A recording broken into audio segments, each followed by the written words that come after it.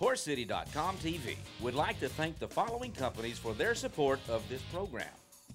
Winnie's Cookies, Zymetrian Gold from Marielle, Weaver Leather, Spalding Fly Predators, Mane and Tail from Straight Arrow, Sundowner Trailers from Heart of Kentucky Trailers, and Equipride.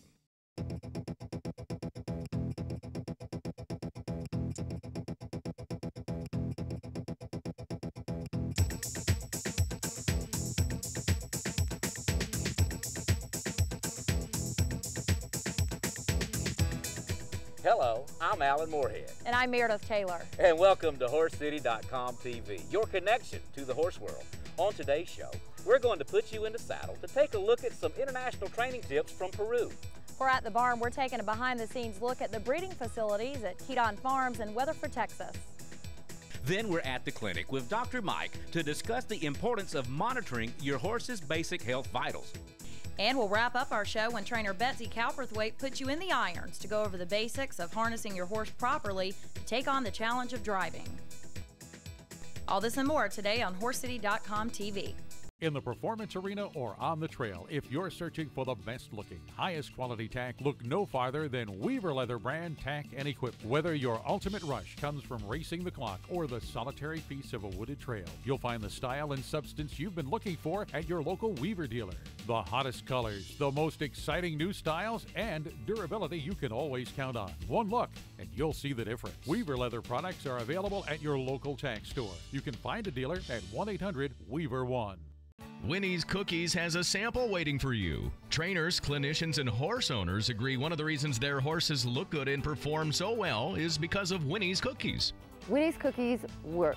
Not only are they organic and they've got, all the essential things in them, but the horses absolutely love them. Winnie's Cookies is so sure that you and your horse will love their product, they want to send you a sample. Our phone number for your Winnie's Cookies sample pack is 866-946-6437. Winnie's Cookies works like a supplement, tastes like a treat. What standards do you set for your horse's health? Can you look them in the eye and say, only the best? Why settle for silver or bronze when the gold's available? Zymetrian Gold, the most comprehensive dewormer ever approved. Made by Marielle, Zymetrian Gold is approved to control more equine parasites than any other brand. So when treating your horse, go for the Zymetrian Gold, the gold standard in parasite control. Straight Arrow, makers of the original Mane and Tail product since 1970. Mane and Tail shampoo is a protein-enriched, high-lathering, gentle pH balanced formula that cleans without stripping natural oils. Finish up with Mane and Tail conditioner. It nourishes, conditions, and maintains skin and coat to aid healthy hair growth. The original Mane and Tail products continue to set the grooming standard. Remember, a well-groomed horse leaves a lasting impression. More information is available on Straight Arrow's website. In the saddle.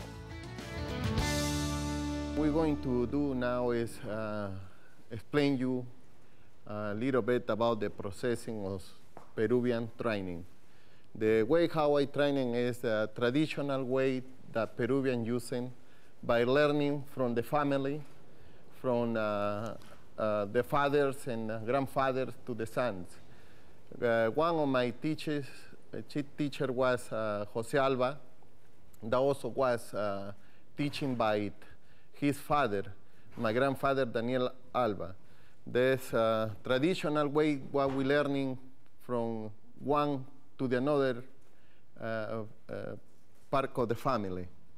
Where I'm going to start is with a headset, the Peruvian style, that now is using a bit, where that horse is already finished in the process of training. The main thing in the Peruvian training is to keep the horse smooth. The more smooth possible can be in the training process.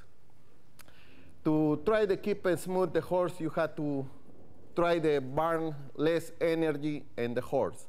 It means the gait had to be in the less revolutions.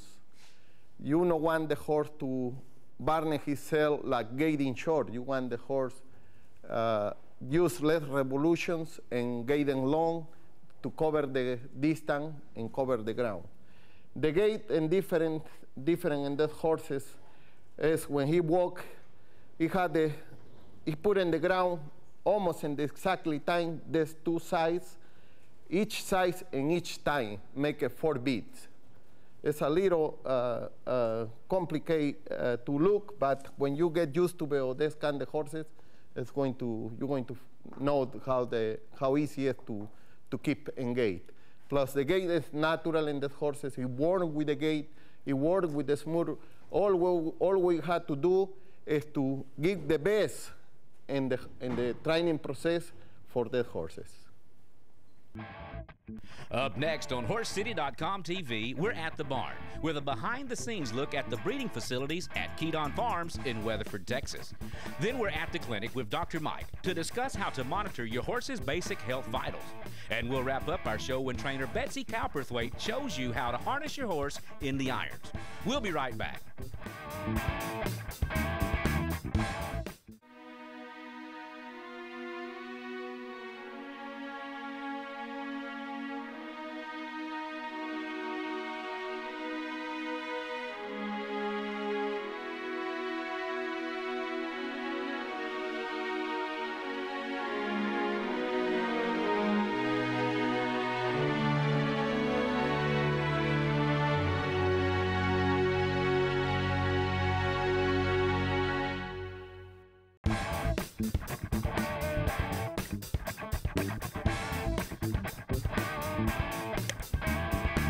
Welcome back to HorseCity.com TV. We're at the barn to walk through the breeding facilities at Kedon Farms in Weatherford, Texas. My name is Dr. Steve Bond. I'm recently the new resident veterinarian here at Kedon Farms. Don and Keith Goett hired me to be the full-time veterinarian here on their breeding farm. I practiced for 26 years in general practice, but my primary interest was always reproduction, so I took the opportunity when they offered me a job to accept a full-time job here with primary emphasis being on their breeding program. We're going to give you a tour of Kedon Farms breeding facilities. We're going to start here in the stallion collection area, and of course anybody that's familiar with artificial insemination realizes that this is a collection dummy. All of our stallions are trained to breed an artificial dummy. This room is only used to collect stallions in.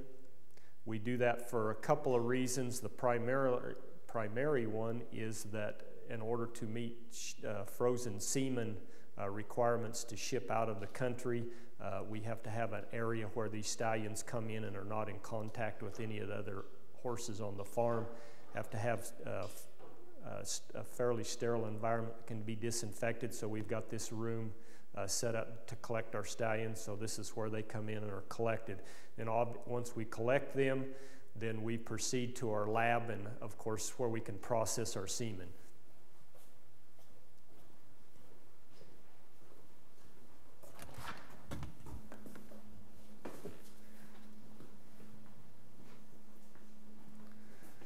This is one of 2 labs. We're fortunate here to have 2 different laboratories. This is the lab where we bring our semen in once we collect it. And of course here we can analyze it, make sure that the motility and the concentration is okay on the semen. So we process the semen both to breed mares on the farm here, and of course like most big breeding farms we ship a lot of cooled semen out of the state into other breeding operations in the area, and this is where we process our cooled semen, package it up, get ready for shipping. So that's primarily the job here. We also have a small pharmacy here where we keep all of our drugs and stuff, so they're right here available when we're working if we need them. From here we're going to go into the palpation room where we palpate our mares on the farm.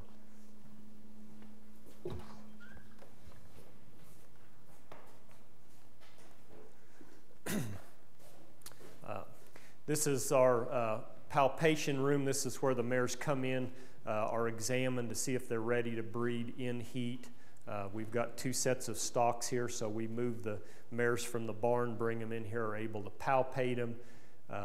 If they need any type of treatment before they need bred, of course, we've got all of the facilities and the equipment to do that stuff here.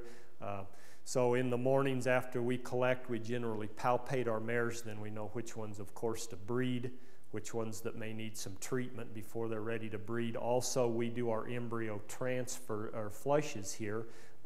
We bring our donor mares in here and flush the embryos out of them. We're very fortunate. We've got another place where we palpate our recips. I like that a lot. It allows us not to have a lot of our recips coming in and out of here. It kind of lets us separate our valuable donor mares and our on-farm breeding mares from this recip herd, and that works very nice for us. So once if this would be a donor mare, for example, once we flush the embryo out of her, then we go into our second lab here on the farm where we process the embryo.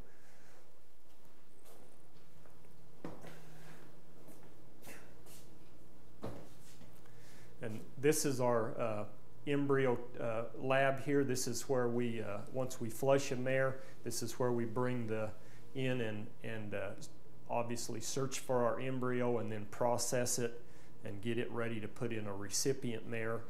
So we're very fortunate that this lab is separate from the rest of the facilities. Lets us do a very nice clean job of managing our embryos and stuff. The other thing we use this room for is to process our frozen semen.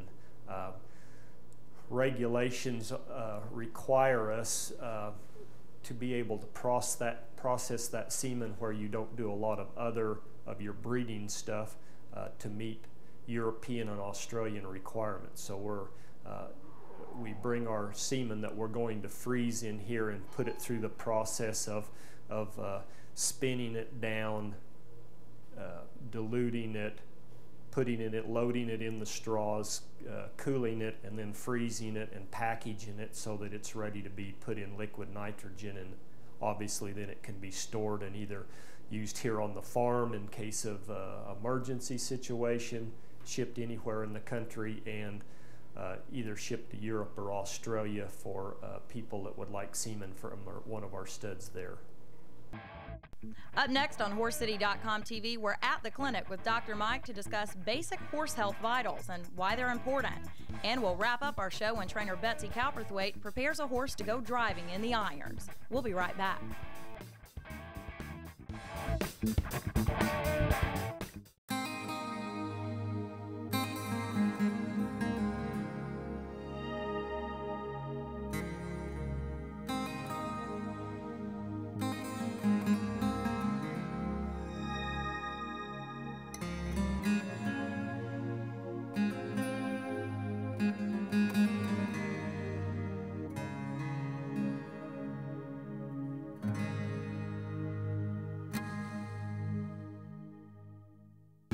Welcome back to HorseCity.com TV.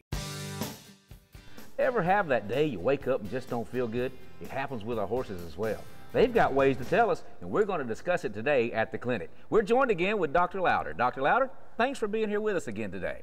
Glad to be here, Alan. We're going to look at some simple things that we can do to tell if our horse is feeling well. Well, first of all, visually, how's our horse going to tell us that he's feeling bad? Well, the first thing you want to do, if he's standing off by himself, does he look depressed? We know what he normally looks like. Is he off his feed? Is he not drinking? Things like that are going to let us know whether our horse is feeling well or not. So basically, just understand the characteristics of your horse. When they're feeling good can tell you when they're feeling bad. You bet. You got to know your horse. Now, when we think about a horse feeling bad, to keep from calling that vet too early, what are some of the things we need to look at to be able to tell the vet? Well, one of the first things you want to look at is this respiration. And the one way to do that is get yourself a watch with a second hand, stand back, watch the barrel of the horse here, or you can watch his nostrils, either one, and you want to stand here and count for 15 seconds how many breaths this horse is going to take. It's going to be someplace in the neighborhood about 4 or 5 breaths every 15 seconds. We're going to multiply that by 4 and get our total number of breaths per minute. Then once we've got that, we should know our horse should be someplace between 12 to 16 breaths per minute. So that's one of our deals that we count with respiration. We also want to count pulse. That's right. 2 ways to do that. One way is to come up here and the big facial artery sitting right up under his jawbone here. Yes, we sir. feel that for 15 seconds. Again, we multiply it. We're looking someplace around 8 or 9 beats or pulse per 15 seconds, and we multiply that by 4. And a horse is going to have someplace between 32 to 40 beats per minute. And then the second thing is buy a stethoscope. It doesn't have to be an expensive one, a cheap one.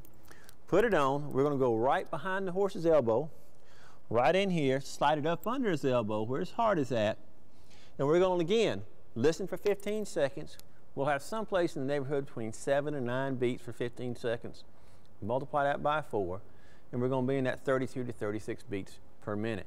Now, if your heart rate gets up there and gets elevated, that's when you want to start thinking about trouble. What would be an alarming heart rate that you'd want to make sure you tell your veterinarian about? If you've got a heart rate that starts getting above 48 beats per minute and your horse is standing there, you need to get your vet on the phone because something's gone wrong. So if they're standing, sweating, and the heart rate's up, with your stethoscope, there's another deal you can check as well on your horses, at the flanks and with the gut sound. You bet. We're going to look at the gut sounds, and we're going to try to make them consistent, both sides, top and lower. That's going to let us know if everything is moving inside. One of the last things we need to think about is also checking his mucous membrane color. How would you do that? Well, come up here, pull his lips back. Hold still, sweetie. There we go. We'll press right here. Yeah. We'll press down, hold it for 3 seconds, and we'll see if it blanches out or not. If the color comes right back, you want to know if it's tacky, if it's moist. One of the last things you can do is pull up right here, check for skin turgor. This horse's skin, and you can see, pops right back. And that's where a normal horse should be. If you pull on that skin and it stands up, your horse is dehydrated, letting you know something. Something you may want to get the vet out there.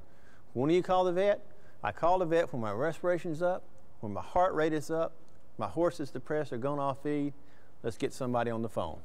So it's all vital information that you can check for yourself to see if your horse is feeling bad before you even make that call to the veterinarian to see if he needs to come out. You bet. We're all human, and I'm just like anybody else. I like to ride my horse on the weekend, and I want to stay home, but I also want to come and help people. But I want to know that there's things that they can do to decide if I really need to come out at 10 o'clock on Sunday night or not. Thank you, Dr. Mike, for the information. That's going to be a way that can save some folks some money and not having the vet come out and taking care of your horse. Up next on HorseCity.com TV, we'll wrap up our show with trainer Betsy Cowperthwaite harnessing a driving horse in the irons. We'll be right back.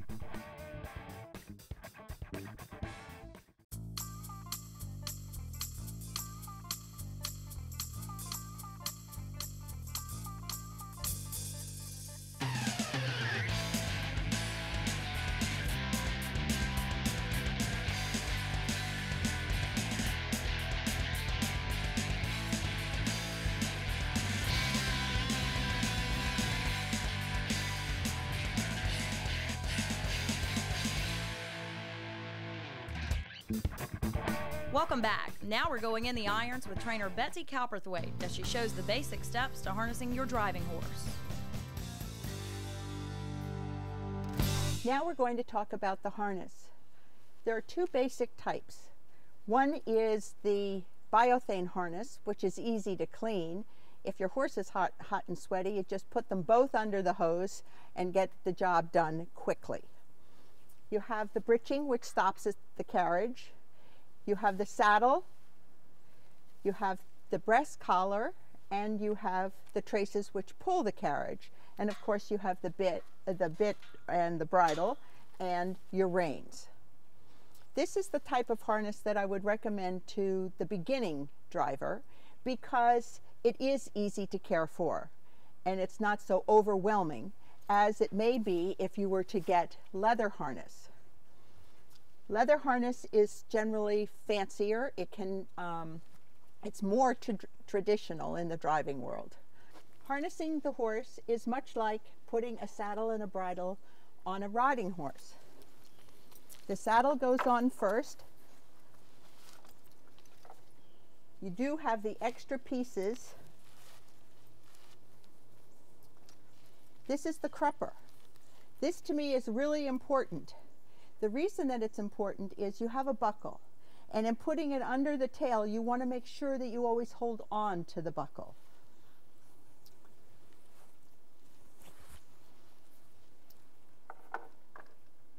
Good boy, MP.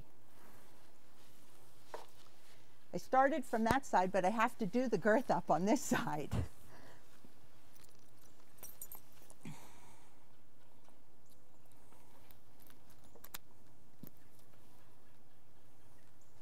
The next piece of harness that you put on is the breast collar with the traces. The traces, as I mentioned before, are used to pull the carriage. Unfortunately, we're doing this on the wrong side, and I keep having to go to the other side. Back, back, good boy. As you see, I have been talking to him most of the time. He understands the word back. He understands the word step over, because in driving, you have to be able to talk to your horse. And another reason I love this harness is if it hits the ground, it doesn't really matter.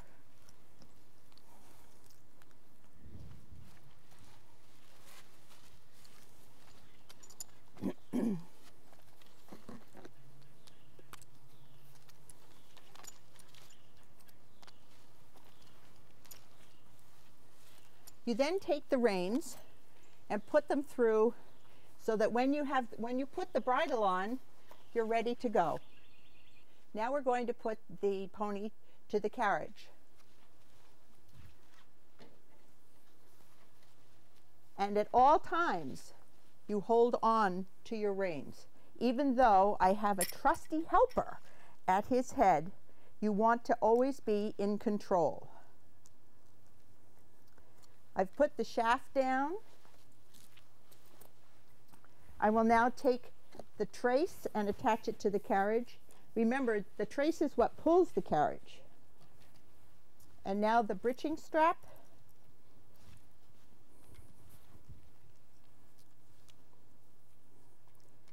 And the breeching is what stops the carriage, even though this carriage has brakes.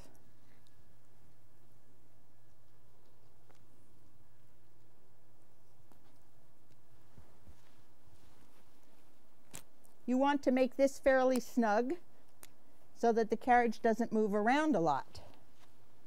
Okay, now I have the reins and we're ready to get on board.